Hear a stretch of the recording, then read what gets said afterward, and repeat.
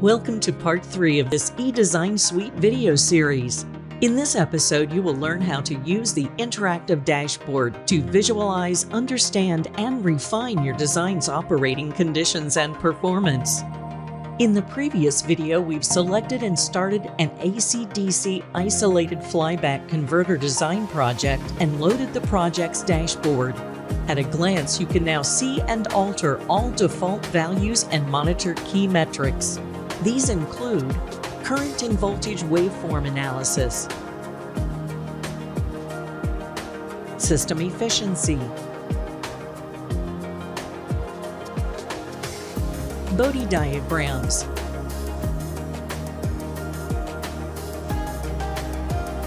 power losses distribution, an overview of your project specifications where you can modify desired operating conditions.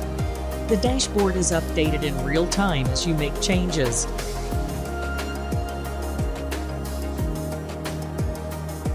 This section lets you review actual operating conditions. At any time, you can change any of your project specifications. You can do this in 3 different ways. All methods give you access to the design wizard. First method, directly from the interactive bill of material. For instance, let's change the Cout capacitor value on the output stage.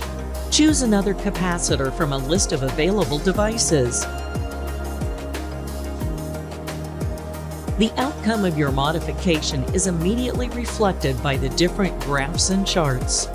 Next, you can also change your project specifications from the circuit schematic. For instance, let's modify the input stage rectifier.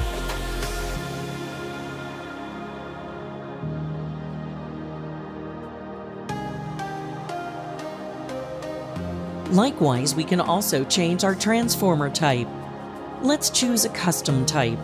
Then go to the Transformer Details section and click on the transformer's description. The Transformer Design sub-window lets you customize various aspects, including primary, secondary, and auxiliary windings and wire type. You can also change the core type by clicking here. Select the shape that best fits your application's requirements. Let's keep the default, so click Cancel and return to the dashboard. Finally, you can directly open the Change Specifications panel using the button located here. At any time, click Autocomplete to let the tool automatically choose the best parameters for your needs. The Design Wizard gives you control on all aspects of your project specifications, including input-output specifications, general constraints, input stage, device settings, transformer type, and details. You can verify all clamper net parameters, output stage parameters, and all compensation net specifications.